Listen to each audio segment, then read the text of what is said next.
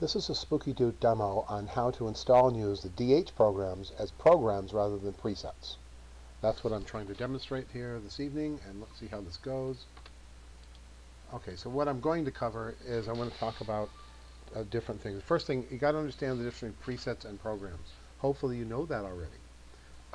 A preset, the DH presets, is a self-contained thing in the presets tab, and they're ready to go. You load them in a generator and run them. Programs, however, programs are just frequencies and names.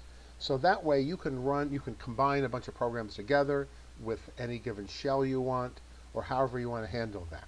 And we're going to look at that in a second. So the first thing we're going to have to do is we have to download the CSV file.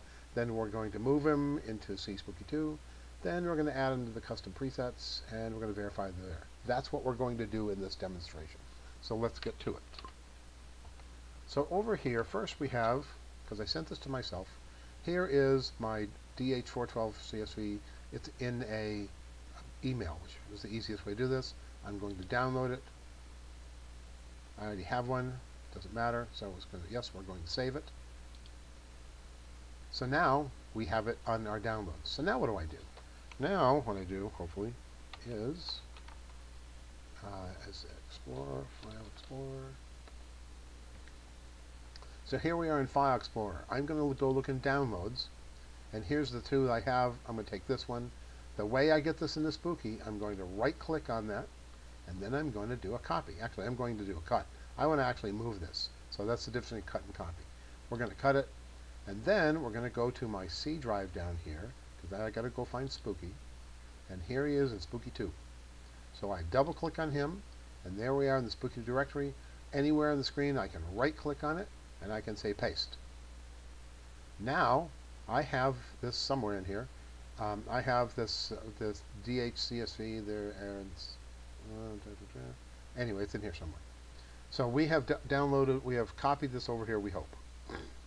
All right, so now it's in here, like I said, somewhere, but I don't know where. There it is. It's not sorted. So this is now in the CSpooky2 directory. Now let's go over to Spooky. So let's go into Spooky, right. Okay, here we are in the Spooky. So how do we get this into the Programs tab? Because it's not here at the moment. To do that is actually pretty easy. Once we've got the CSV file over here, we click in the database, and we say select custom database 2. We're not going to talk about any of the other options at the moment.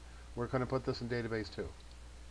And then it brings up Spooky2, and then we're going to go find this guy right here, DH412. That's what it's called. Say open. So it's going to read this. It's going to take a minute to do this, not too long. So it's going to load all this stuff, and then we'll be able to get to the DH presets here. Okay, it has arrived. Can we see it? That's a good question.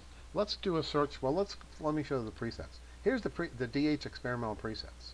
And if we look at remote, here's all the different ones in here. So I have a tooth problem, so this one is near and dear to my heart at the moment, DH00112. So here it is. I mean, we can take this and we can load it in, but suppose I want to run this on something else. I can chain them together. That's a whole different video. But suppose I want to create a sticker of them, which is an entirely different scenario. So I'm in here. So we go into Programs, and if I do a search on 0012, and it found a bunch of things with 0012 in it, but down here near the bottom, because it's going to be in here, there it is. So I can now load this into a program and do whatever I want to it. And if I want to load 1.3 on there, I can do that. Whatever it is. I got dementia from the tooth problem. If you want to just look at them, they're actually in the custom database. So it's over here on the right side. If I deselect all of them, I have nothing. I select the custom database, and here it is in there. Because all I'm doing is searching the custom database now. Now this is everything. This is a brand new system. So the only thing in my custom database are the DH ones. But they ends up in the custom database here.